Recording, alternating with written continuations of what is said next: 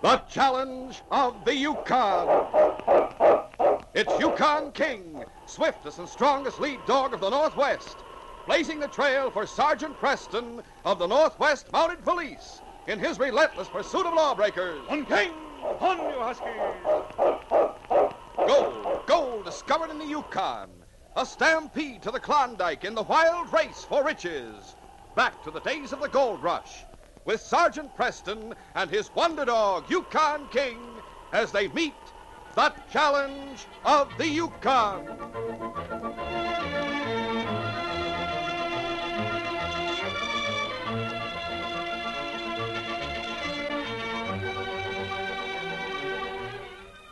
Lee Durham and Hank Bristow had been friends since boyhood.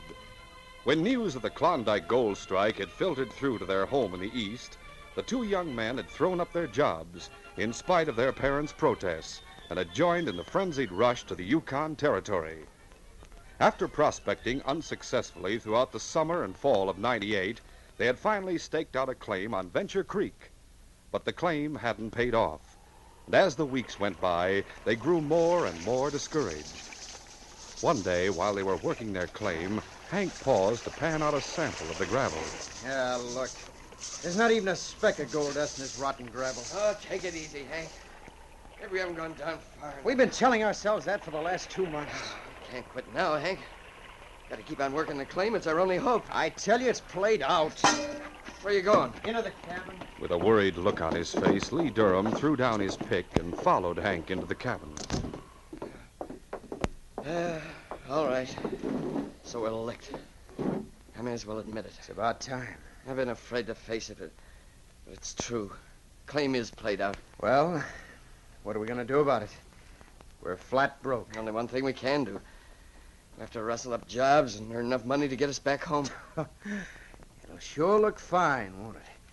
We come up here to make our fortunes and wind up going home broke with our tails between our legs. I'll rub it in. I have to face it, that's all. Maybe you will, but I won't.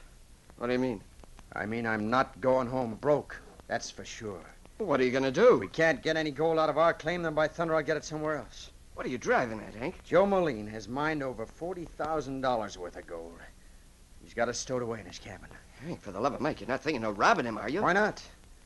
An old coot like him will never live long enough to spend 40 grand. Well, that's not the point. Robbery's a crime. It's wrong. Yeah? What about us? We work our heads off and wind up with nothing to show for it, while Joe strikes it rich. Is that fair? No. We've had rotten luck. I realize that, but still... Still in all my eye. Suppose we were to take part of his gold. Not all of it, just part of it. Say, about 10,000 of that 40 grand. That'd still leave him plenty. Wouldn't that be a lot fairer than the way things stand now? Well, I don't know. When you put it that way, it doesn't seem quite so bad. All right, then. How about it? Oh, no, I can't do it. Use your head, Lee. Think what we can do with that money. With 5,000 apiece, we can go back home and make a real start in life. You can marry Helen. It'd sure be swell. What about the risk? What's risky about it? We'll go to his cabin tonight after he's asleep. We know right where he keeps his gold, so it won't take long to grab a couple of pokes. Maybe he won't even wake up. That chance he keeps his gold under his bunk. Well, even if he does wake up, it'll be dark, so he won't be able to recognize us. We can wear handkerchiefs over our faces if it'll make you feel any better. Oh, what if he puts up a fight? An old man like Joe? We can handle him easily. We'll tie him up and gag him. Then what? We'll come back here and hide the gold and sit tight. For how long? We'll have to wait for a couple of weeks so it won't look suspicious. Then we'll clear out and go back to the States. Well, what do you say? All right. We'll do it. The rest of the day, Lee and Hank spent moping around their cabin, waiting tensely for nightfall. Hank was particularly restless, and as darkness closed in, he put on his parka and went outdoors to try to walk off some of his tension. A few moments later, he came rushing back in the cabin. Hey, Lee! What's the matter? There's no light in Moline's cabin. He must have gone away somewhere. Maybe he's turned in for the night. This early? It's not 5 o'clock yet. Come on, now's our chance. Let's go to his cabin and grab that gold before he gets back. Okay. Guess you're right. If we're going to do it, we may as well get it over with. We'll take a gun and some rope with us, just to be on the safe side. Joe Moline's cabin was located about half a mile down the creek.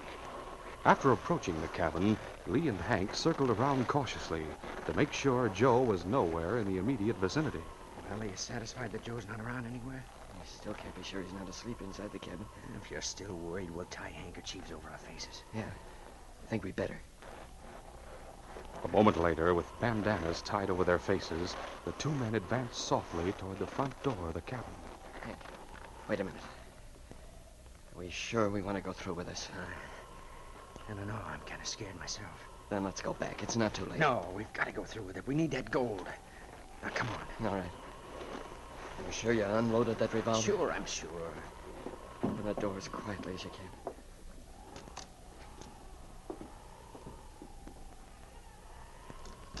The room was pitch dark, making it impossible to see the old man's bunk. You stay here. I'll go over and see if he's on his bunk. Softly, Hank tiptoed through the darkness toward the point where he knew the old man's bunk was located. Hearing no sound of breathing, he reached out his hand and touched the blankets. Sure enough, the bunk was empty. It's okay, Lee. He's not here. Strike a match and make sure. All right. Yeah. You satisfied? Yeah, I guess so. I'm going to take off this doggone handkerchief. Yeah, that's better. Now let's see about that gold. Hey, Lee, the gold's gone. Are you sure? Take a look for yourself. Wait a second, I strike another match. All right. What do you suppose he's done with I it? don't know. He must have hid it someplace else before he left. Looks like we're out of luck. Maybe not. Light the lamp. We'll take a look around the cabin. You think it's safe? We can risk it for a couple of minutes. All right.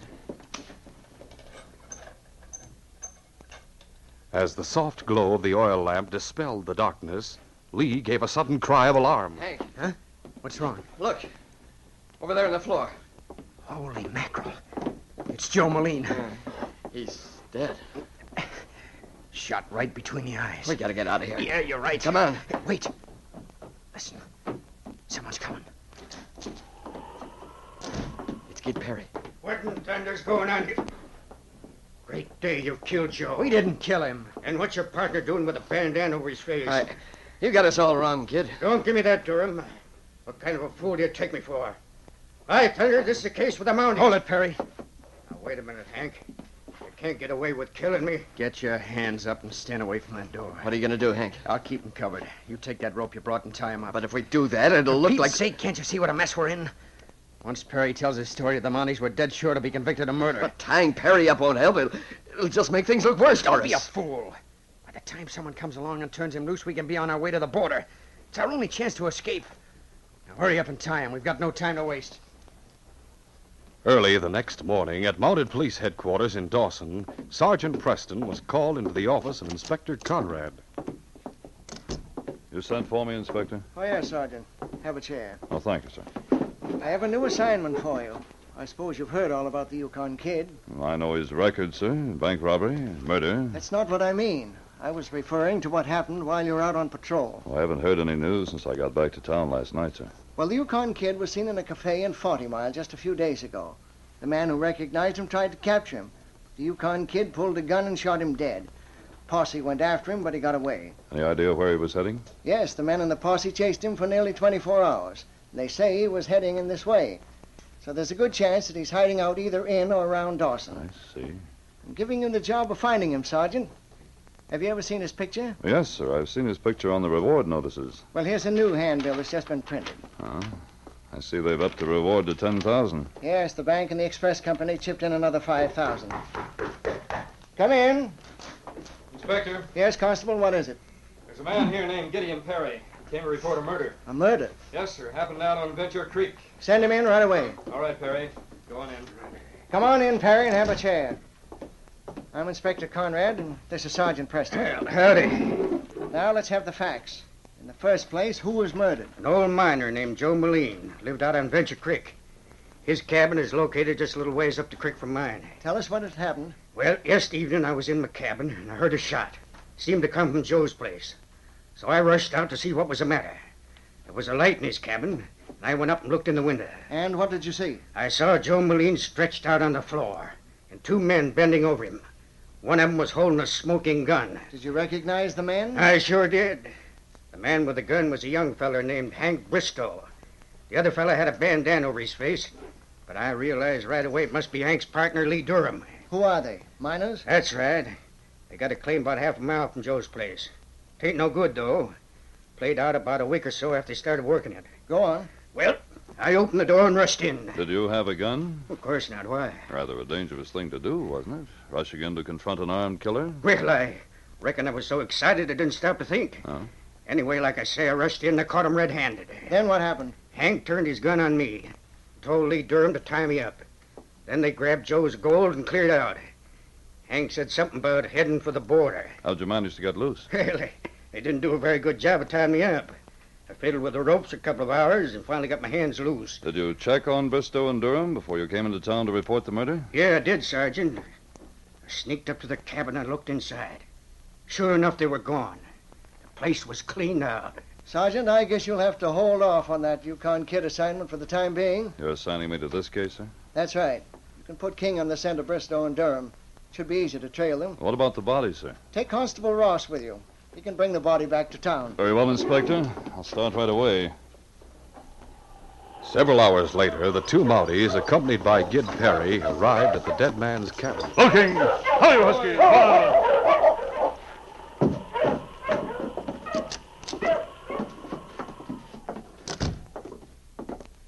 This is just the way the body was lying after the shooting? That's right, Sergeant. I didn't touch it. Doesn't look as though there'd been any struggle. No.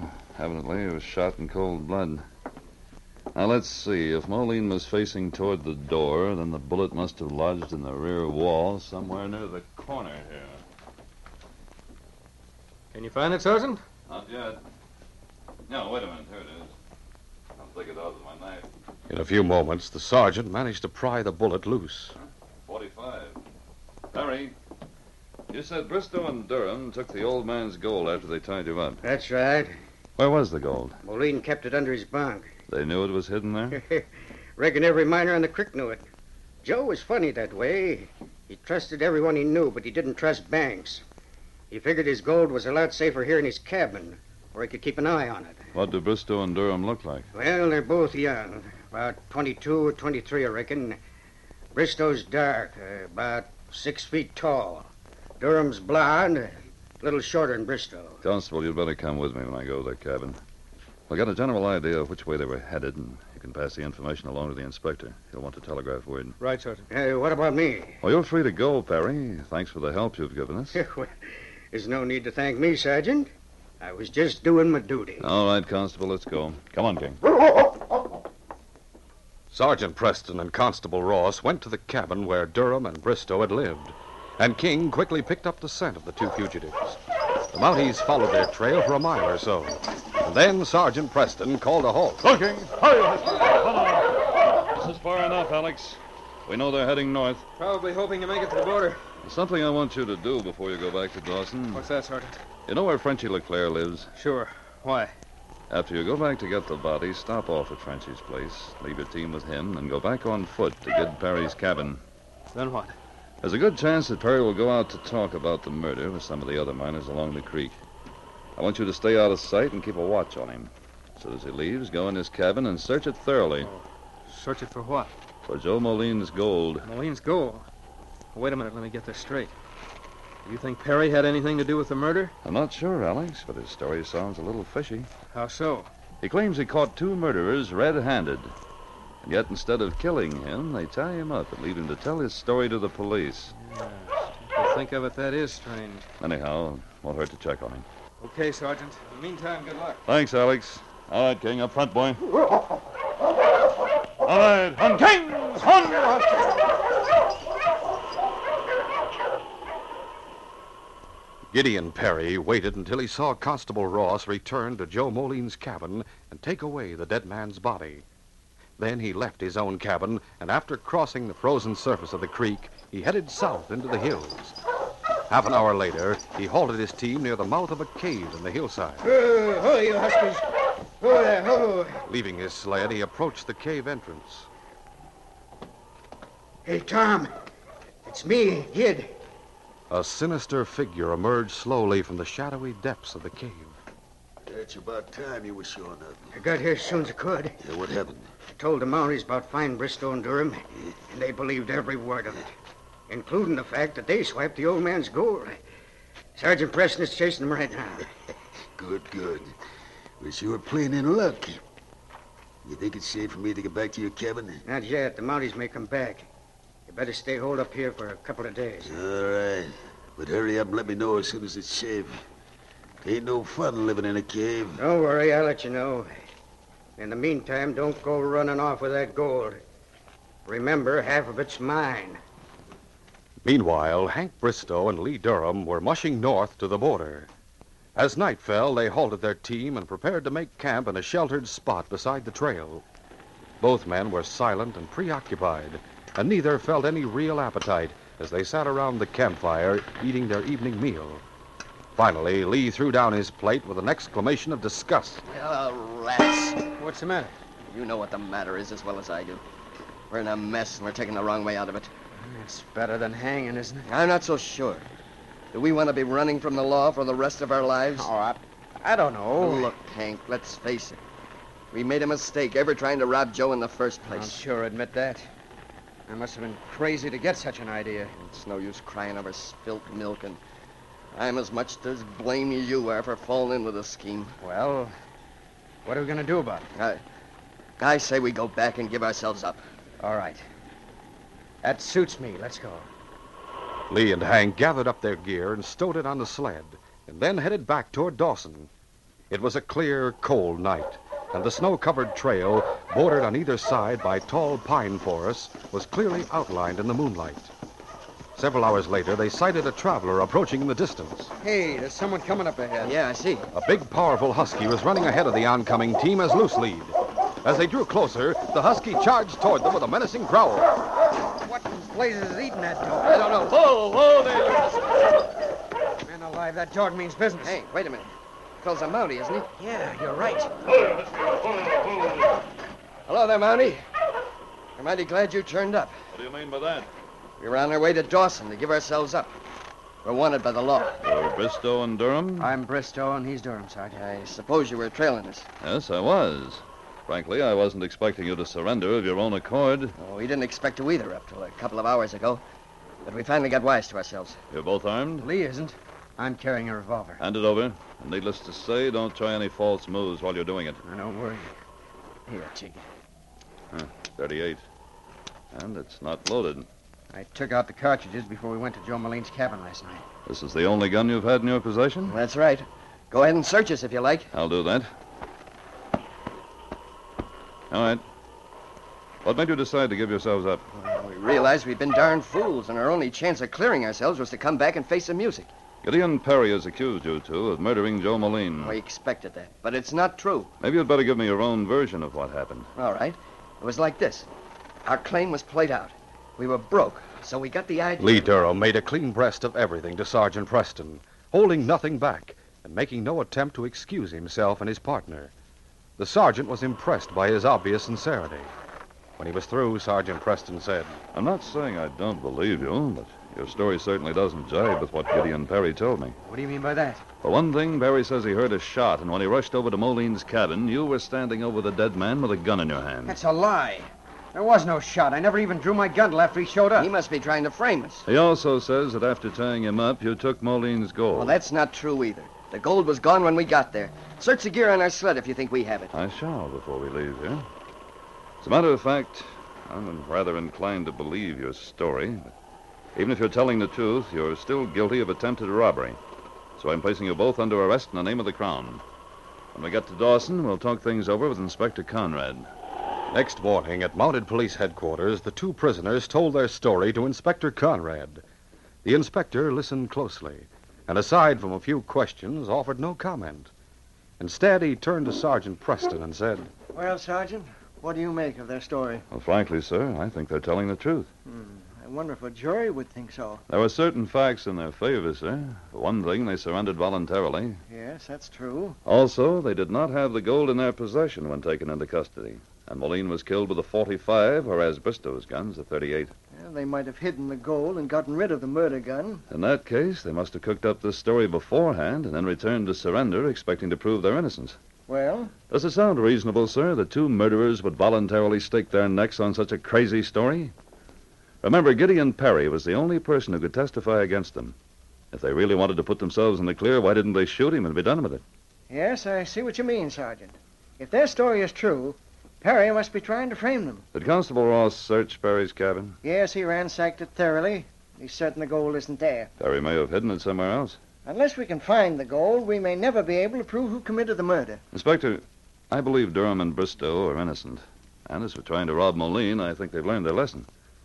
If they were to help us find the real criminal and recover the gold, would you be willing to give them a second chance? Meaning, would I be willing to drop all charges against them? Yes, sir. Exactly what do you have in mind, Sergeant? Well, sir, I have a plan that may prove whether or not Gideon Perry had anything to do with this murder. Now, my idea is this. Lee Durham and Hank Bristow listened with a tense yet eager air as the sergeant explained his plan to Inspector Conrad. When he was through, the inspector drummed thoughtfully on the desk for several moments. And then he turned to the prisoners and said, You've heard the sergeant's plan. Now, if Perry should be a killer, there's a chance he'll turn desperate. You yourselves will have to carry an unloaded gun. Are you willing to take the risk involved? You bet we are. We're willing to try anything if it'll give us a chance to prove we're innocent. Very well. If you'll help us carry out this plan and it works out successfully, the Northwest Mounted will press no charges against you. That night, Gideon Perry was seated in his cabin when he heard a knock at the door.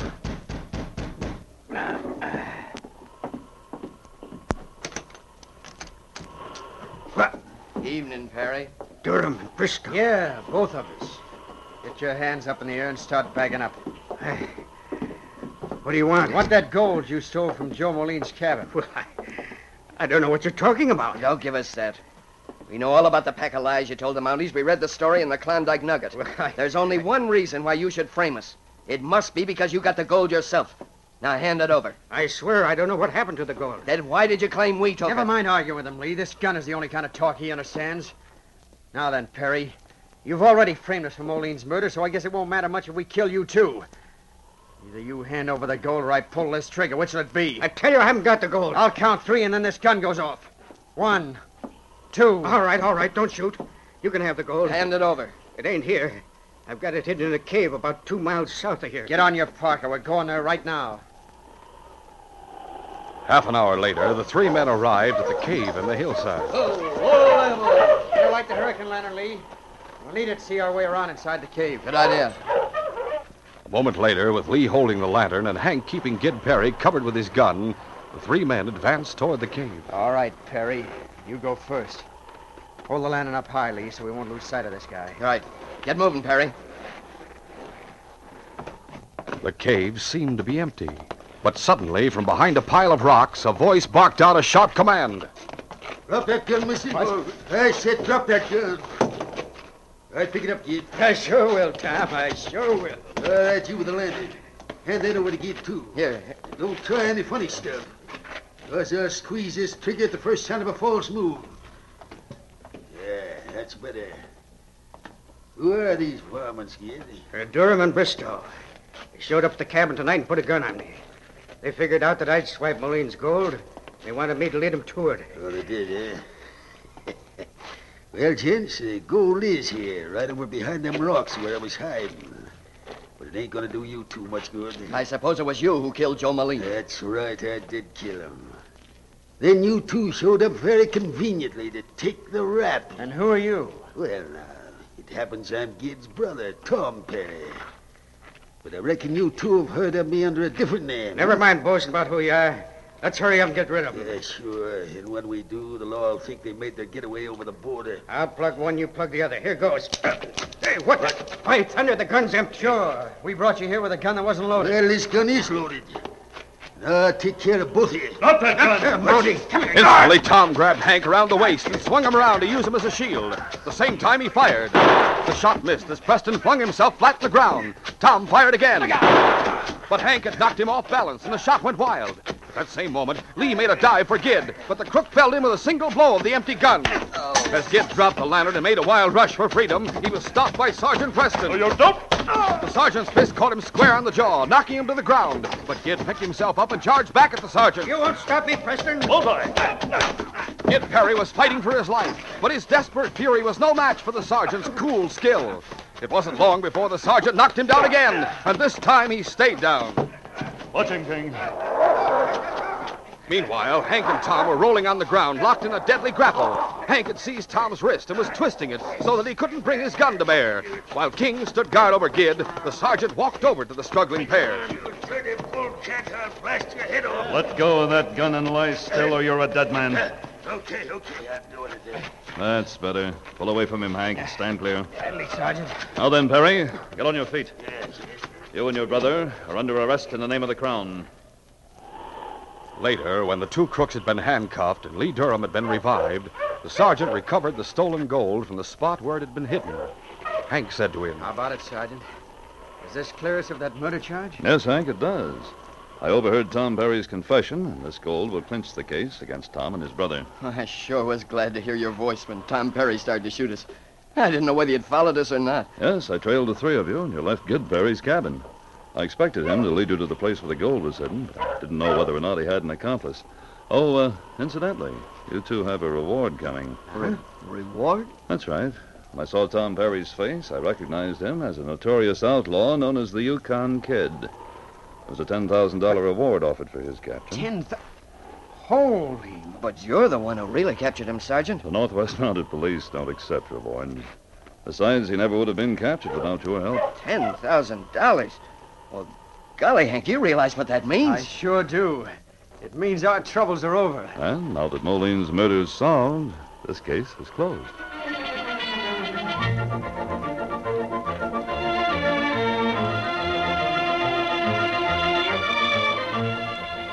We now take you to Northwest Mounted Police Headquarters in Dawson. You sent for me, Inspector? Yes, Sergeant. A young miner named Chris Radford has disappeared under mysterious circumstances. Now, what are the circumstances, sir? According to his wife, he received a visit last night from a stranger, a man who answers the description of Hawk Webster, the outlaw. I want you to locate young Radford, Sergeant. Find out if he's mixed up with Radford's gang. All right, sir. I'll get on the case immediately. Come along, King. Hawk Webster is a ruthless killer, and if he should prove to be involved in this case, Sergeant Preston will be facing one of his most dangerous assignments. Yes, there's no telling what may happen if his search for Chris Radford should bring him up against Hawk Webster and his gang. Be sure to listen to this next exciting adventure, The Spread Eagle Raid.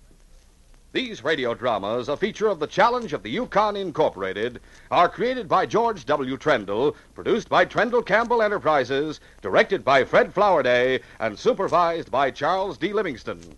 The part of Sergeant Preston is played by Paul Sutton. They are brought to you once each week until September, when we shall resume our regular Monday, Wednesday, and Friday broadcasts.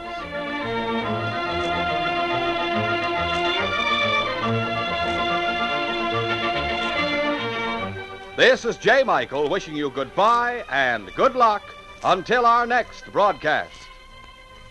This is the Mutual Broadcasting System.